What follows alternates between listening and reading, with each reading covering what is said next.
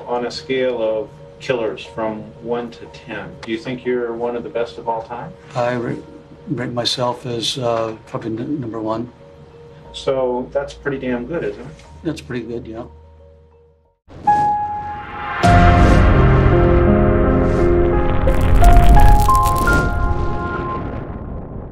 Were you a happy kid or an angry kid? I was an angry kid having a hard time in school.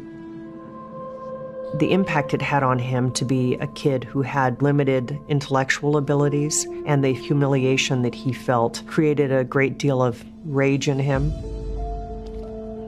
Everyone in the neighborhood knew that Gary had a reputation of abusing animals. He had a BB gun that he would shoot. He was testing to see what he could get away with.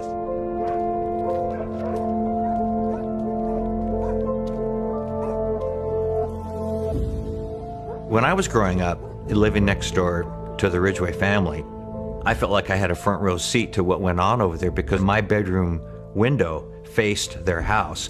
So if I was in my room, I heard a stereo effect of what went on over there. I never stepped foot in that house, and I didn't want to. There's evil right next door. Gary talked about how he was kind of the outlier in terms of the family, how he did in school compared to his siblings. My mom and dad talked about putting me in school.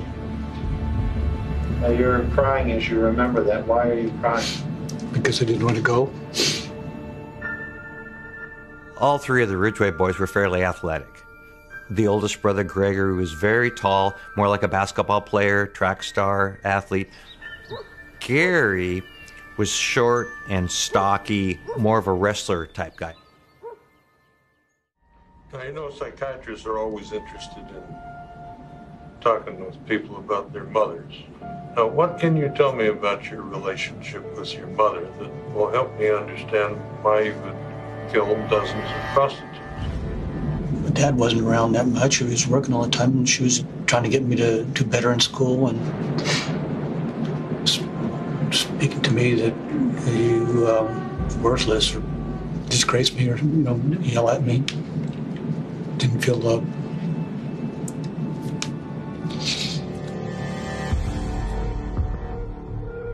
I believe that Gary was closest to his mom because he seemed more dependent on wanting her approval or wanting to prove that he was, he was worthy of her attention.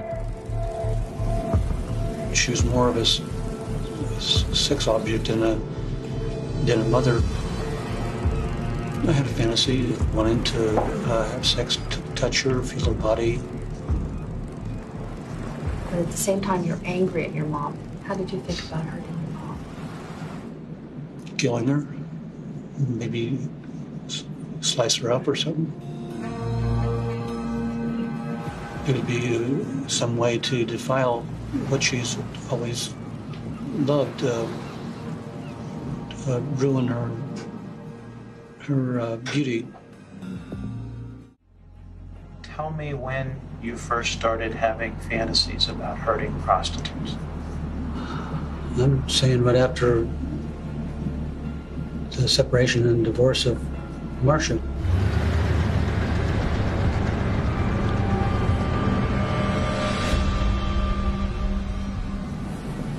These young teenage girls have nothing to do with your ex-wives. Why kill them? They were my scapegoat. I focused every bit of my hurt towards killing the woman. Killing the woman was my releasing point.